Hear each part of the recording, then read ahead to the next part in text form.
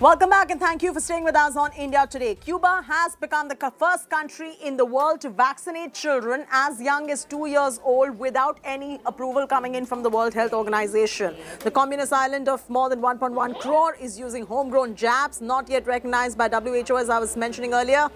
Cuba has kicked off inoculation campaign for children on Monday after completing clinical trials on minors with homegrown Abdala and Soberna vaccines. Cuba approved the Abdala vaccine on 9 July, making it the first Latin American country to develop a successful COVID vaccine. The country aims to inoculate all its children before reopening of schools that have been closed for most part since March 2020. Countries such as China, the UAE and Venezuela have announced their plan to vaccinate younger children, but Cuba is the first to do so. But remember, it's coming without a WHO approval. And now